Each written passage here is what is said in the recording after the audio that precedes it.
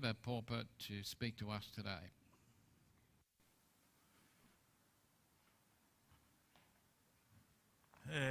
Good morning, everybody. Good to be back home. While I preach is I just want to help the pastor out because he preaches. He's been preaching a long time, so I just think that I should, the Lord lays on my heart just to give him a break because he has been doing it a long time, and where we are at the moment. There is a little church in there where we help out. It's only a small church. It's only the size of the back room there. So there's only a handful of people in there. So I help out there because there's no pastor there. So one of the men that's there, he preaches, and then sometimes they just do Bible studies. But when I'm there, I try and preach. But look, I'm not. I don't think I struggle sometimes, about preaching and that. But that's what the Lord wants me to do. So I need to, at least if I'm starting in a little church and, starting here and starting in a little church, that's where the Lord can, he can build me up and things like that. So, and that little church is, we get there and we sort of missed, nothing's sort of really organised there, right, Kirsty? These things happen in churches, unfortunately, and what I mainly wanted to do, because I just wanted to share with you first, because, we've left here and, this is my home. Darwin's my home. And when I come back here, my coffin's going to be in this church here. So this is my home, you know what I mean? But I'm waiting to go to home up to, back to, where a real home is in heaven. But the Lord has, he's taken us away from here because I was doing the prison with Wendy. Now I hear that Vargas is not doing it anymore.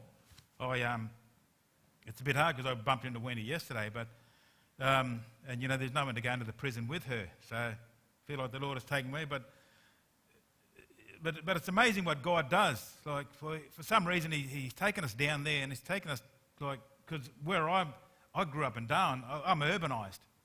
You know what I mean? I like to have neighbours and that with me, but where we are, we're out on a farm. And we're 20 k's out of town. So God has put us out there, and I think sometimes He needs to take me away from things because this is my home in Darwin, but people know what my former life was like. So I think that sometimes that it's better if I'm taken out of here, and then I can learn to grow down there, and people will probably accept me when I come back. You know what I mean? But I don't know. That's God's plans. But look, I went down there. I left here. I had a good job. I used to drive the buses, but I got pushed into the office, so I was working in an office, working from 8 till 5. So I had an office job there, and it was great. And then we decided the Lord laid it on our hearts to go down to West Australia because I don't know if you know we've got grandchildren down there, and most of you know that Samara, Tess, and Cindy, they're down there. So we're so grateful because we're on one farm and they're on farms not far away. Because their father actually lives further down at Kojonup, 3 hours away. But we're there, and what it mainly is for the grandchildren. So when we get the chance, we take them to church because it's so important. What they're doing today, children need to be taught that thing early, so they know that further in life that they know there is a God, because there's so much breaking down of God in society, isn't there? So God has taken us down there, and we take our grandchildren. We've got 4 now, and when we get back, there'll be another. Tessa's just about ready to. She's big as, so she's going to have a baby, and then Cindy, the youngest one of the girls, she's 4 months pregnant, so she's starting to have children. So hopefully, because we're down there for the grandchildren, and once Tabitha starts having children, no doubt we'll come back here because Mother will want to be with the grandchildren. So that's why we've gone down there. You know what I mean? Because those children need to know, because that church we go to, it's only a small church, but they're mainly old people in there. You know what I mean? They're old, and there is one young family, and they've got 2 children there, and that's it. Now, and the whole farming community there, hardly any of them go to church, even though, God has blessed them in so many ways down there. Like they got that much rain, it's going to be a bumper crop this year.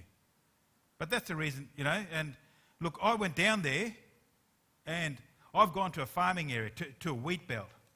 I know nothing about wheat, I know nothing about farming. And and being indigenous, I went down there and I got a job. Firstly, I got a job at the school, working there too, and they said, you want to be a cleaner? Well, I got cleaning in my blood because my grandmother and mother were cleaners. So I know how to clean. And because of this COVID, I had to get to work early. And like winter down there, it's cold. I'm getting to work at 7 o'clock and it's still dark and it's freezing cold. Like, got frost on my windscreen.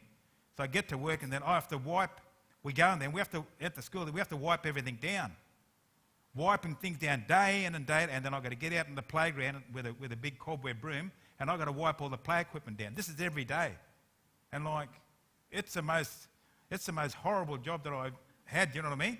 And then I had to do gardening, but that's what God wanted me there. And because all the children there, they all knew me. They all know me. And being an indigenous person, indigenous man, I stand out.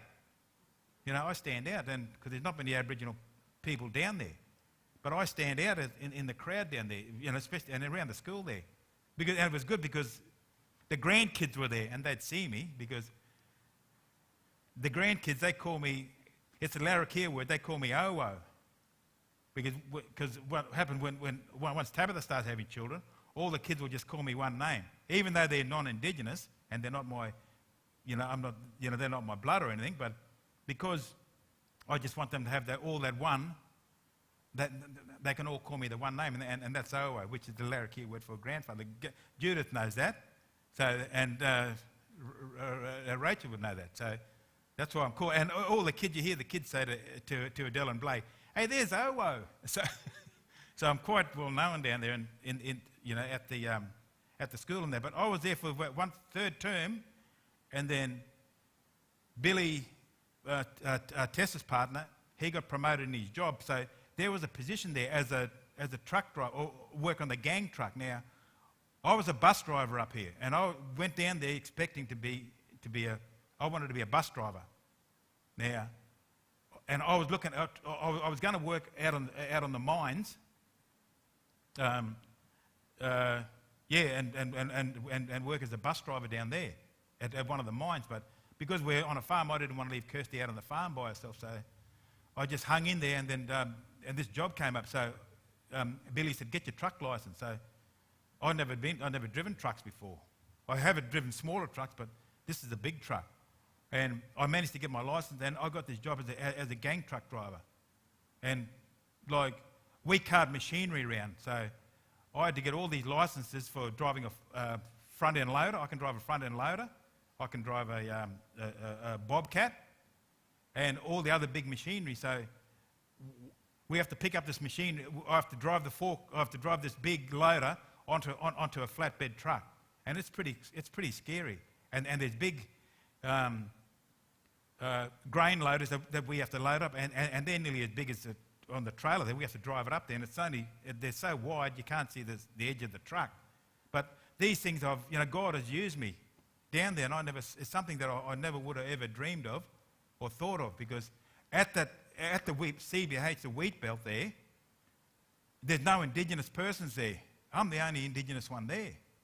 So God has used me to be a witness. So, and I have shared with with people down there that I've worked with, and they know I'm a Christian, but it's amazing what God does, because when we do drive around, because sometimes I can drive into Perth, which is about 3 hours away, but we can do up to 200 kilometres a day in the truck, dropping off, picking up, and God has put me in this because I'm climbing up and down a truck every day, and the machinery has to be secured. So you've got a 20-ton loader going onto a truck. It has to be chained down, so I have to lift the chains, and then we hook the chains up, and I'm doing physical work every day, climbing in and out of trucks. So, God has provided this work for me, and it's difficult. It's something I've never done before, and I've had to learn about grain. So, all the different grains and all this stuff. So it's interesting, but, God, He does know what is best for us. we might make plans and that, but, God knows what's best for us. And if it's putting us through these trials, that, that can make us a better person. And especially for me in that. But we've certainly been blessed because on that farm there, we only pay $100 a week. It's amazing. And we can use all the water we want because they've got a bore there and we got that much water. We can, like the people living there before, they had the whole thing irrigated. So there's water there for us. So, and we don't have to pay for power. So, how good is that? So, God has blessed us in that many ways. And one thing, because I'll share a myth. I'll read a verse later and I'll share something with you later. But just wanted to just fill you in because you don't know what I haven't been on Facebook. I've been on Facebook a little bit, but I just wanted to share with you is because where we live, I like birds because I used to be a tour guide. I'm a bird watcher, and God is amazing because I want to see pretty birds and that. But you know what we get every day singing out? No, I don't call them crows, I call them ravens. And we got a pair of ravens there, and I start feeding them every morning. So, and I look at them and I watch them, and they're quite smart birds. Because when you go to the Bible, and that takes me straight back to the Bible, what was the first thing that God set from the Noah sent from the ark? It was a raven. He sent the raven out first, and then the dove later, but the raven went first. And what with Elijah? What fed Elijah when he was out in the wilderness? It was a raven. Now you wouldn't think if I was out there, I'd say, a pelican bring some fish or something, but a raven is a scavenger.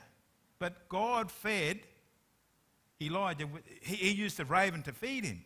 So I think, well, that's great. It's a blessing to have these ravens there. And our little dog starts. We got a little dog there now, and he starts. The ravens tease him because I put the raven food up on a stand, and the little dog can't reach up there. But the ravens sit up there, and they sort of taunt him and that, and they fly along the ground. They land, and he chases them. So we get fun out of watching that. And look, in the garden there, olives. We've got olives. We've got 2 olive trees, and Kirsty processed it. How long did it take you? 6 weeks to think the olive. Now we've got jars of olives. And you know what olives about? We just had the communion there. Where was Jesus? In the Garden of Gethsemane. What was it? It was an olive grove in there, and we've had the olives there, and we've also got figs. And we know about figs and that. So God's been great. And there's a little, what's the other little tree? Yeah, the apricots, but the almonds. Now, did you know the almonds? I'll just share you something here about the almonds. I just found some information about almonds and that. I'm thinking God used almonds. I had it written down here. I did write it down, so I'm starting to write things down now. Because I think I can try and remember stuff, but it just, God's sort of teaching me something there. So I'll find it here about the almonds, and then I'll get onto my main message. But I'll find it here somewhere. Need to get my paperwork in order. Almonds, where was I've written it down somewhere. Hang on, a bit further up here. Okay, almond. Just as I was talking about the ravens, that it was, I had the ravens, all the birds and that, but the other trees, but almond trees. Now Jacob took for himself rods of green poplar and the almond in Genesis 37. And what happened? They were just sticks there, but God actually, when they plant, in Genesis 43:11, Aaron's rod produced almonds. So you can see how God works. So he can do the impossible and make it possible. So just thought I'd just share that with you about almonds and that. So so And fig trees, we know about the Bible about fig trees that covering the nakedness, in Genesis 3:7, and used for healing and sometimes fruit. But look, God has been good to us. And like, we went down there, and Kirsty plays in the church. Now, Kirsty's old piano, she had it for 50 years before Cyclone Tracy. It lasted Cyclone Tracy, and it lasted 50 years, and we actually gave it away to one of her students. But we went down there without a piano. Kirsty's got an electric one, but Kirsty's oldest daughter, Samara, their families, they got old pianos. And guess what? Because they knew Kirsty was a piano player, they gave Kirsty this beautiful old piano.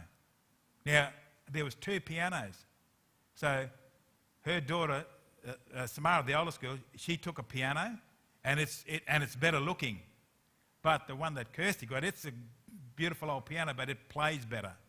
So we've been, God has blessed us. And Kirsty plays in the church, and they love it when she plays in the church there. As you do, she's been playing that long here. But look, God has been good, and like with my work, because I travel around the wheat belt and that. The last time I was here, I shared with you about Noah's flood. Now, down in the wheat belt, like across from our house, we walked 400 metres, and there's Gorge Rock. It's well, just think what the material is made of now. Just slipped my mind talking about. But all these, you got Gorge Rock, and then if we go another, like in the whole wheat belt, there's nearly look, I can count about 20 that I see. There are these rocks: Gorge Rock, Corrigan Rock, Bruce Rock, Kirk Rock, Sewell Rock, Gillikin Rock, Wave Rock. Now, Wave Rock it's a big wave rock, and the Aboriginal people believe that the serpent created it, but we know better. That it was. I believe all that rock there they've been exposed after Noah's flood. When Noah's flood comes through, all those rocks were exposed in the area. So it's a good teaching. It's a good learning curve for me. But like I went down there and thought, this farming area is just boring, and what am I going to do down here? But God has showed us a lot, and showing us a lot. Well, what I want to share with you is about. I'll read the verse here, and this is maybe you can help me, because this could be, because I'm actually going to talk about the Aboriginal flag. So I'll read a verse here, and then maybe you can help me. And like I said, I'm not really a preacher, but I like to look up things, and I'm just going to read in here, and you can see where hopefully I'm coming from, and I can just get your Bibles and read this so you can help me too. In Deuteronomy. Now, what I'm going to preach about is that when we go to the areas down there, they're starting to do. We drive to one area, that's about an hour's drive from Corrigan, and what I started seeing in the distance were these big turbines. You all know the big power turbines? And then when we come close to the area, there's just solar panels. Solar panels everywhere. And I'm thinking, what made me think that is that Australia, and I'll read this verse here first. Then you can see where I'm sort of coming from. Deuteronomy 4:19. So read it there, and I'll read a couple of verses here. Deuteronomy 4:19. Idolatry forbidden. And when you look up to the sky and see the sun, the moon, and the stars, and all the heavenly array, do not be enticed into bowing down to them or worshipping things the Lord your God has appointed to all the nations under heaven. And then if we go to Deuteronomy 17, let's read a bit more. Deuteronomy 17:3-2. Bowing down to them, no, on the contrary, to my command, has worshipped other gods, bowing down to them, or to the sun, or the moon, or the stars in the sky. And then I'll just go into 2 Kings, because I actually shared this with the church down there. But hopefully, you can probably help me a bit more here, because I feel that I'm going to be able to share this later with other people. But good to come to the church here and get help here. So 2 Kings 23:5. 2 Kings 23:5. He did away with the idolatry. This is talking about Josiah, King Josiah. He said, and Josiah did away with all the... I might as well read it for you. Then the king called all the elders of Judah and Jerusalem. He went up to the temple of the Lord with the people of Judah, the inhabitants of Jerusalem, and the priests and the prophets. All the people from the least to the greatest. He read in their hearing all the words of the book of the covenant, which he had been found in the temple of the Lord. The king stood by the pillar, renewed the covenant in the presence of the Lord, to follow the Lord, to keep his commands, statutes, and decrees with all his heart and all his soul, thus confirming the words of the covenant written in this book. Then all the people pledged themselves to the covenant. The king ordered Hilkiah the priest next in rank, the doorkeepers, to remove from the temples of the Lord all the articles made for Baal, Asherah, and all the starry hosts. And he did away with all the... He burnt them outside Jerusalem in the fields of Kidron Valley, and he took the ashes to Bethlehem. He did away with the idolatrous priests appointed by the kings of Judah to burn incense on the high places, the towns of Judah and those around Jerusalem, those who burnt incense to Baal, to the sun, to the moon, to the constellations and the starry hosts. Now, what I'm actually getting at, so you can see this is about worshipping and worshipping the sun. Now, what am I getting at? Because we're starting to worship. There's an Aboriginal flag. Now, does anybody understand what the meaning of the Aboriginal flag, what the colours are? Okay, with the Aboriginal flag. With the red ochre, you've got the red, the black and the yellow. Now, you got the red ochre, the colour of the earth. It's it represents the red earth, for the red ochre used in ceremonies, the Aboriginal people's spiritual relation to the land. And the yellow and the black represents the Aboriginal people of Australia.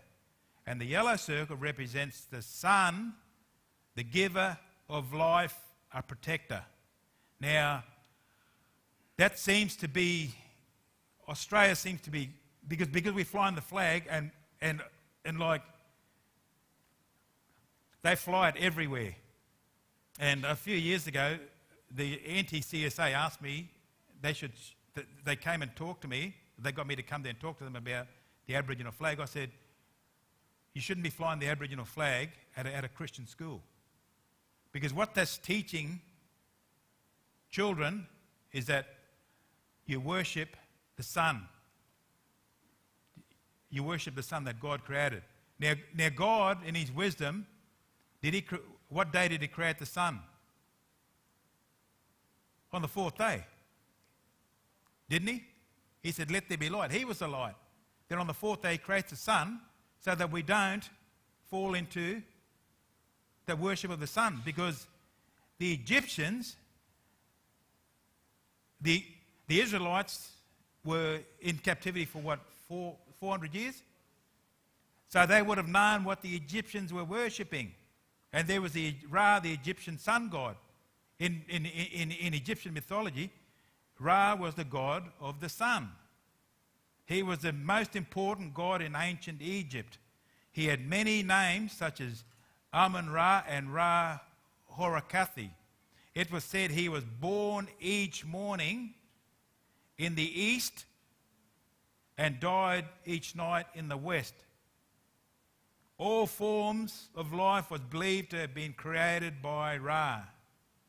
In some accounts, humans were created from Ra's tears and sweat, hence the Egyptians called themselves the cattle of Ra. Now, cattle of Ra, so the Israelites knew what the Egyptians called themselves, the cattle of Ra. So when Moses went up onto the mountain, what did they get Aaron to do? Didn't he build an idol for them? What was it in the shape of? It was a golden calf. So the Israelites knew what the Egyptians were worshipping, and the first thing they would have worshipped was that calf. So they could see, and this is where they were drifting away from, this is where they drifted away from God. They started worshipping, God hates that, doesn't he? Because what's the first, in the, when he gave them the 10 Commandments, he says, worship me and have no other gods. He didn't want them worshipping other things. Now, what I'm getting at is that for here in Australia, with this day and age now, with this, renewable energy, are we worshipping the sun when we put up the solar panels and everything? Are we teaching that the sun gives life to everything? Because as a country, we have been blessed with coal and uranium. But they tell you that it's not good for the environment. But what does God say? So if we're going to keep going solar, does that mean we're worshipping the sun? I don't know. What do you mob reckon? Are we worshipping the sun when we go solar? Because I believe that it is more expensive to go solar because we vote people in government, and if we got all the uranium and coal there, wouldn't it be cheaper for us if the government kept using the solar, to use the coal and the uranium? Wouldn't it be cheaper? And that's what I believe, because we have been blessed. God has blessed us with coal and uranium, so why don't we use it? But what do? There used to be an ad back in the, back through the 80s, export and grow. So why don't, look, the only way this economy is still going all right because we've been exporting stuff, especially coal to China. We're getting our money back from China. But that's what's keeping this country going, all the exports we do. But because what I'm saying is that we're actually importing all these solar panels now. I had one of the blokes at the church, he came up and said to me, he said, where does it say in the Bible that, that we shouldn't use solar in that? And I said it, I shared with him especially about worshipping what things that God created. Even though the sun is good, but I believe that we are the only country that's going solar. And we should be using something that's readily available to us. And why don't we stick with coal and why don't we stick with uranium? They were just, with uranium, like, I don't think, Pastor was telling me about Sheila. You all know that Sheila was in hospital and they found out that she had a health problem there, and it was done through x-rays. Now, Aboriginal people are not, their mob don't tell, how they close the mine at Ranger, their Jabiru. That was a uranium mine. Now, the Aboriginal people have been told that uranium's dangerous and it lasts millions of years. Now,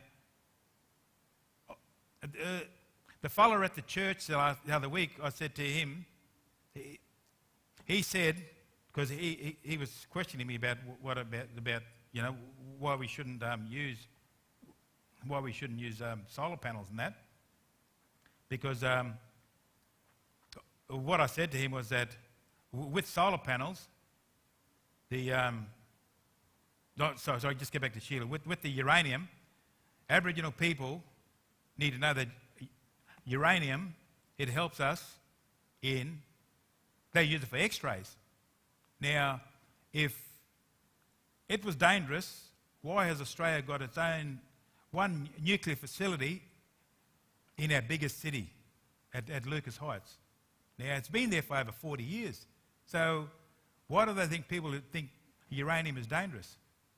But I believe that they want us to worship like people that want to make a one world government. They especially want to I believe that they want to bring Australia down and make us use the sun so that we buy the uranium, buy the solar panels. Now, with the solar panels, I said to the fellow the other week, I said, look, if they make them in China, they're going to make them cheap and nasty, just like their Great Walls. So the cheaper they make them, the more they break down quicker, the more you have to buy it. Okay, that's only just my thinking. I could be wrong, but I believe that if I was a businessman, I wanted to make money, well, I'll sell to stupid Australians solar panels so that you buy them and then you've got to buy the battery. But if the solar panels don't last that long, they've got to be dumped somewhere. Now, isn't that more of a problem? Because they can't recycle solar panels. So we are going to have a big solar panel dump here in Australia. And I believe that's wrong, that. And I believe that our government should be providing a cheaper power for us, because if the Australian government is bringing 200,000 people a year in here, the population is going to go up. Renewables is not going to keep up with demand. They're not going to be able to supply power with that demand. Only thing that can do it is either nuclear or uranium. But look, I could be wrong. But I believe that,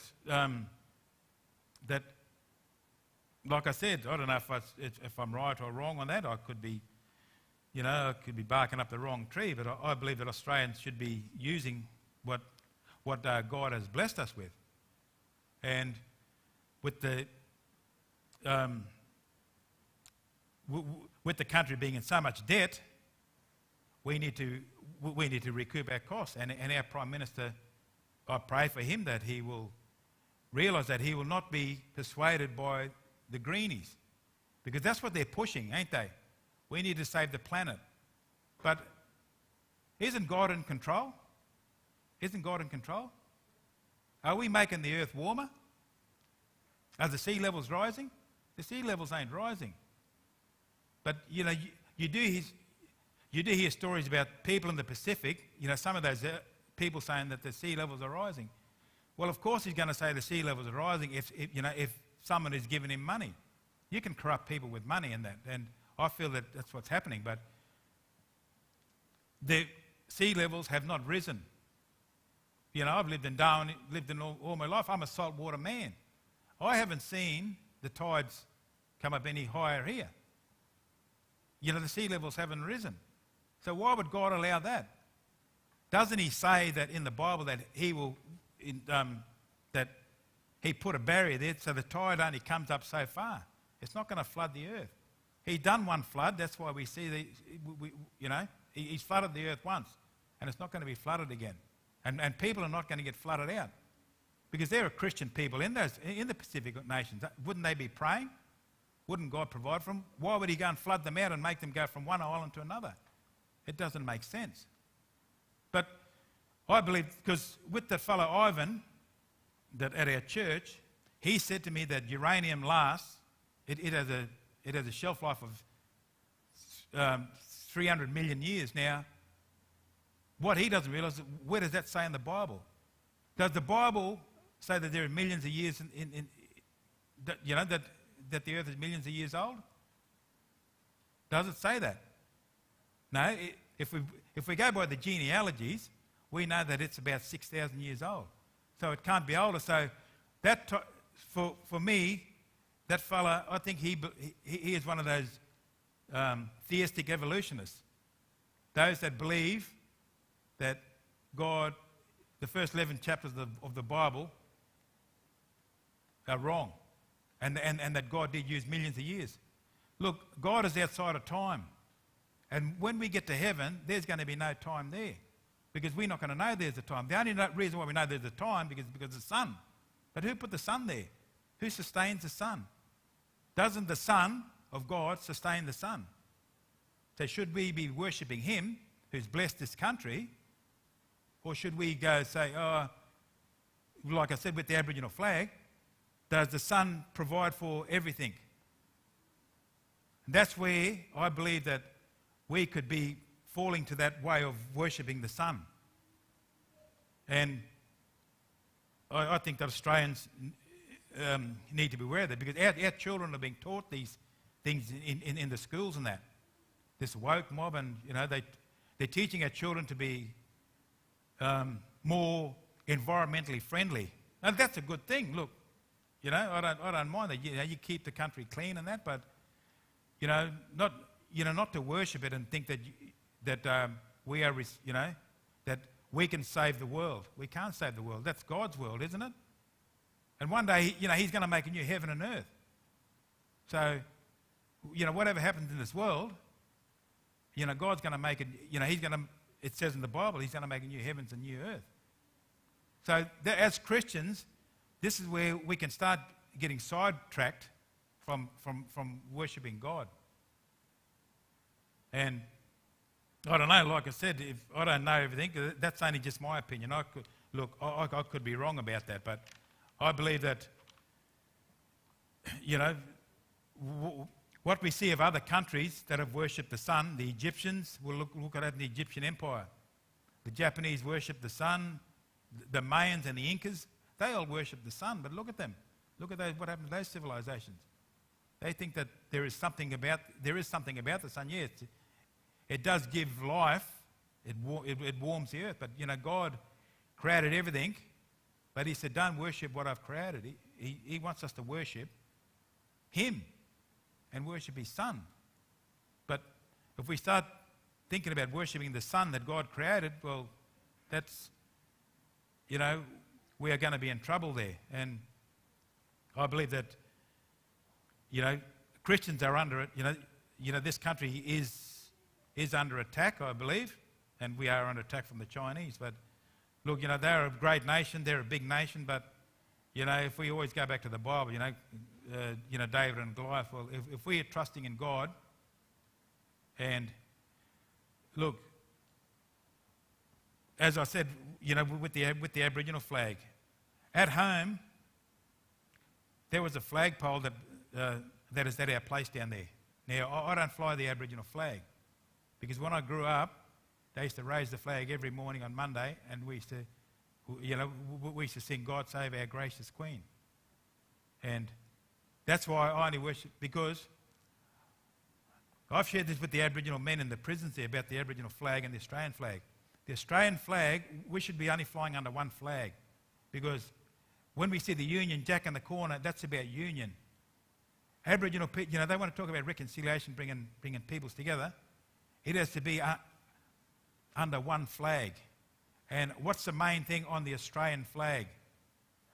The Southern Cross. The Southern Cross. It is only through the forgiveness of our sins that Jesus Christ died on the cross for our sins, that this country can be brought together. That's why there should not be an Aboriginal flag there. There should not be an Aboriginal flag, because it is dividing the country. It is dividing the country, and it shouldn't be. As a country, we should only fly under one flag. And because the Southern Cross is on there, and there is a story there. As I think I've shared before, Aboriginal people don't have a story about the Southern Cross. There's no story about the Southern Cross, why it's up there. They can't explain it, because it's something because I think I've shared before that the last time the Southern Cross was seen was in the Northern Hemisphere. Now then, when the Portuguese and the Spanish started exploring the globe, when they crossed over the equator and started coming south in the 1600s, they actually saw the Southern Cross down in the Southern Hemisphere. Now it's like God saying, remember me and my son. Because people say that Aboriginal people, we are the oldest living culture in the world. They keep saying that. Are we the oldest living culture in the world? No. Because if we go back to the Bible, we would have had to come from Babel and travel down here. And the time we got down here, well, that's why they wouldn't have had a story for the Southern Cross. If they would have been here 40,000 years, well, the Southern Cross wasn't there. Well, that's all. If I go by the Bible, well, the world wasn't even there 40,000 years ago. God was up in heaven in 40,000 years ago and longer, but forever, but not on this earth. So, Aboriginal people, that's what I said, people say Aboriginal people have been here 40,000 years. We haven't been. We have been made in God's image, and we were created intelligent from Adam. We were created then, and we made our way down here to this country. But for this country, we, Aboriginal people, and I've shared that before, we actually worship they worship the rainbow serpent. They worship the rainbow serpent. If you, with NAIDOC Week last year, they have a competition and they get somebody to paint up, all these Aboriginal mob to paint up the poster for NAIDOC Week. And the poster for this year won it. It was a big serpent in the shape of Australia. If you Google it, you go to the poster for NAIDOC Week 2021, you'll see that poster, and it's Australia in the shape of a big serpent. You can see where this country is going when they start doing that, and it's not good because people need to be warned about it, and that's why I'm bringing it up so that you can sort of help me too, because I want to warn people about worshipping the flag and about putting Aboriginal people back that far, because they're trying to connect us up to apes and that, because they say, you've been here that long time, well, you must have come from apes. You came from Africa, but we didn't. We came from the Middle East somewhere, Babel. So if we stick by our word from the start to the finish, we can't go wrong. And we have a world out there that's turning away from God. Turning away from God. What are they teaching us in schools these days, the children in school these days? That you can be Arthur or Martha can be Arthur and things like that. You know what I mean? All this, you can be what you want to be. But God, when he created man and woman, well, he created them differently, didn't he? Created Adam and he took the rib out. He took the rib out, but the rib grew back. We haven't got one less rib, us blokes. You know, God made that rib there. He took the rib out, made Eve, and the rib grew back. Like when they want to do bone grafting, they can take a rib from there or from the hip, and they'll put it in there where your broken bone is, and that can grow, and your bone's healed again. But we need to stick with the Bible. And God in his wisdom, he created chromosomes. So, and with our chromosomes, the men have, is XX, I think. What's it? The man. Yeah, that's so. So the man XY, so God would have taken the X out of the man and doubled that to make the woman. Isn't that right? So that's why people, when the world this day says that anybody can be what they want to be, they can have these sex change and that, like Bruce Jenner, to be that Olympic champion. Now it's Caitlyn Jenner. But he will always be a man because of his chromosomes, unless they can take the chromosomes out, but they can't. That's how God created it. And that's how people are being deceived this way. And our children, like if you, with some of your parents now, you're better off probably homeschooling your children. And, I don't know what the Christian schools are like these days. Because that's where Satan's going to attack the Christian schools. And if the Christian teachers are not in the Word, that, they can be deceived into the ways of the world, trying to put the ways of the world together with the Bible. It can't happen. And, trying to please Aboriginal people. But Aboriginal people, they need to know the truth, and the truth is from the Word. And if we're not there to teach it, it was grateful that, like Mr. Patamore, coming all that way from New South Wales to go to Borroloola out in the Gulf there, and he taught them how to read and write from the Bible. That's the only way you're going to learn. That's the only way, and Aboriginal people need to know about the Bible. But if the Bible is pushed out, and if Aboriginal children are not being taught these things, well, and children, again, that's why we want to get down there to our grandchildren to teach them that, because that's what they're teaching them in the schools, evolution and that. They don't have the nativity play at the school there. When Easter comes, nothing is said about Jesus dying on the cross. And Christmas time, nothing said about Jesus. And that's where we feel that we had to go down there so that we can teach our grandchildren. I hope that, you're doing it too, because because our children are, they're the ones they're going to target. Because if they said, if you can get them before they're 4 years old and that, I think that's what Lenin said, or one of the communist leaders said, that they can train up them children and, they teach them about communism. And that's all they know. They've been brainwashed. But if we go by the word, we know we can put our children on when they get into difficulties later in life, they know they can turn back to the word.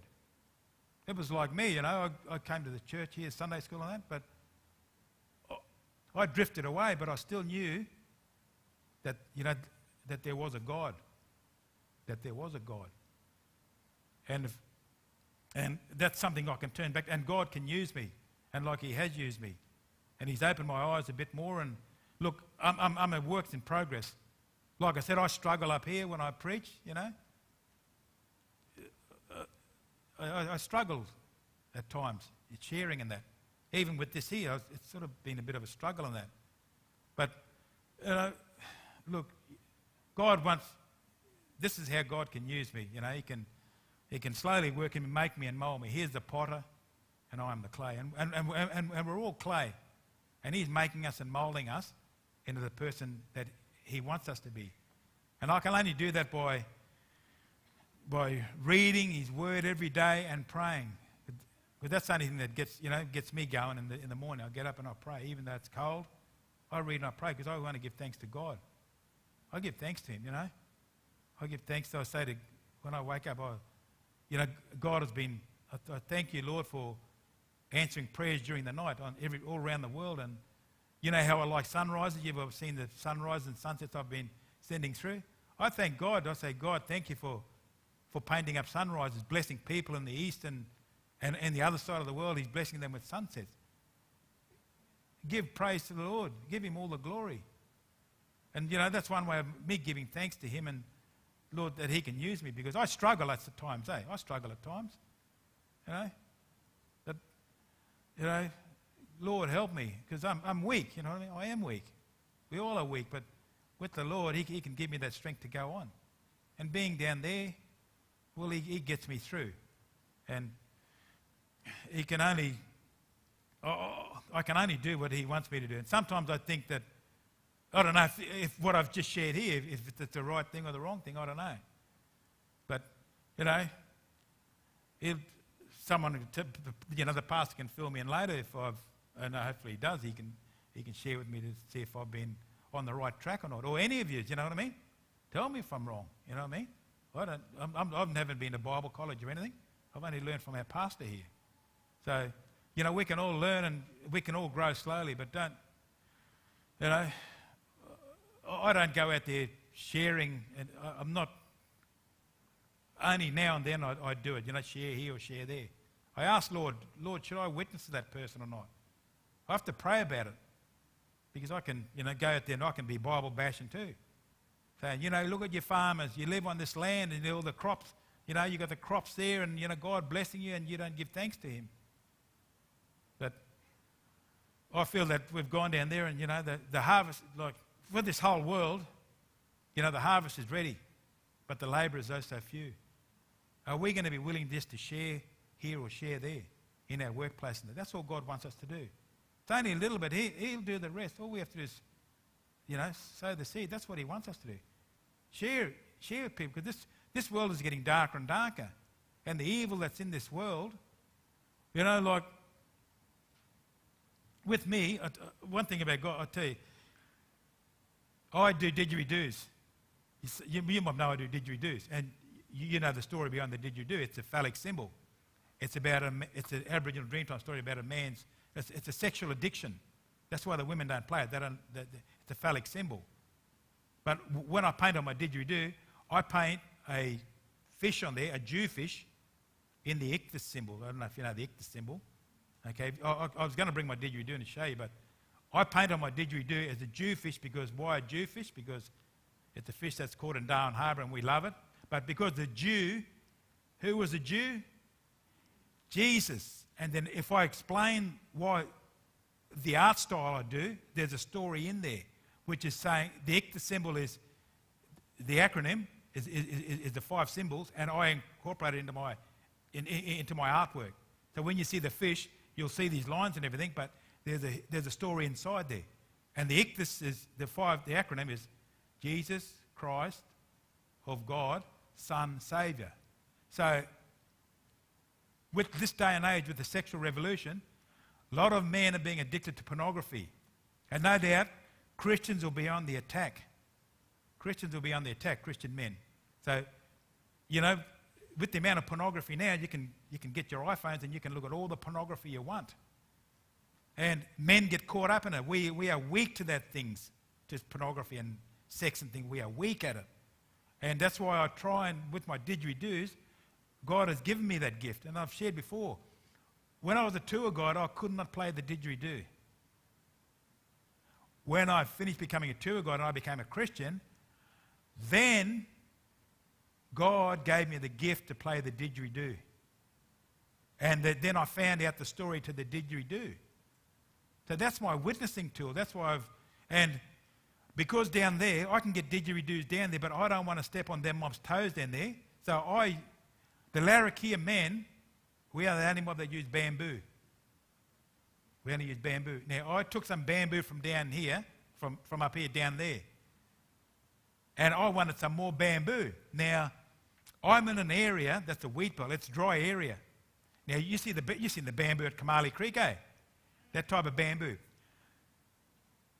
We're driving in the truck to go to one place to drop off tarpaulins because there's these massive tarpaulins, and they use the tarpaulins to cover up all the grain, and then they pump the bins with pesticide.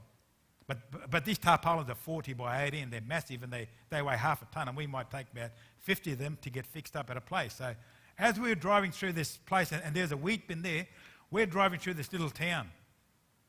It's called Shackleton, and I should have taken a photo. It's the smallest post office in Australia. It's about the size of a toilet. But in that town, as we were driving through, I looked and I saw bamboo growing.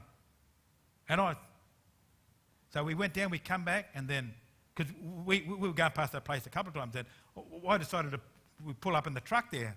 And I went over to that bloke, and that's bamboo that grows like it's grown at Kamali Creek. And I went and met the bloke, and I said to him, "Hey, mate, can I get some of your bamboo?" He said, "Take as much as you want." Now, God has provided me with bamboos out in the middle of nowhere. Bamboo, mind you, like it's growing here. And I said to the bloke, "Where did you get it from?" And he reckoned he pinched it from the Perth Botanical Gardens, and it's been grown for about 10 years. And he said, if you put Big Mob water to it, and Kirsty and I went there, and I went and I can go back there and get as much bamboo as I want. But like I said, it's a witnessing tool, and I'm hopefully trying to sell some bamboo and that, and sell some didgeridoos and paint them up. But the main thing is the story for it and the paintings on there.